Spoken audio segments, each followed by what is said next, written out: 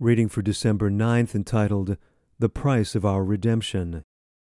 For our conversation is in heaven, from whence also we look for the Saviour, the Lord Jesus Christ. Philippians chapter 3, verse 20. As Christ ascended, his hands outstretched to bless his disciples, a cloud of angels received him and hid him from their sight. As the disciples looked with straining eyes for the last glimpse of their ascending Lord, 2 angels from the rejoicing throng stood by them and said, Ye men of Galilee, why stand ye gazing up into heaven? This same Jesus, which is taken up from you into heaven, shall so come in like manner as ye have seen him go into heaven. Acts chapter 1, verse 11. The disciples were filled with great joy. Over and over again they repeated the words Christ had spoken to them in his last lessons, as recorded in the 14th, 15th, 16th, and 17th chapters of John. And everyone had something to say about the instruction, especially with regard to the words of the 14th of John, verses 1 through 3 quoted. The promise that he would come again, and also the thought that he had left them his peace, filled their hearts with joy. Satan has made men and women his prisoners, and claims them as his subjects.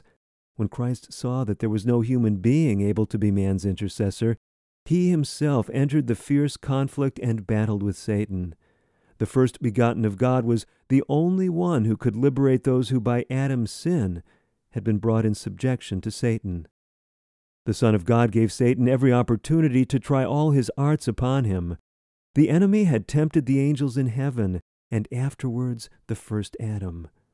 Adam fell, and Satan supposed he could succeed in ensnaring Christ after he assumed humanity. All the fallen host looked upon this engagement as an opportunity to gain the supremacy over Christ. They had longed for a chance to show their enmity against God. When the lips of Christ were sealed in death, Satan and his angels imagined that they had obtained the victory. It was the thought of standing under the guilt of the whole world that brought the inexpressible anguish to Christ. In the death struggle, the Son of God could rely only upon his heavenly Father. All was by faith. He himself was a ransom, a gift, given for the freeing of the captives. By his own arm he has brought salvation to the children of men, but at what a cost to himself. What a spectacle was this conflict! It resulted in demonstrating to the heavenly universe the justice of God.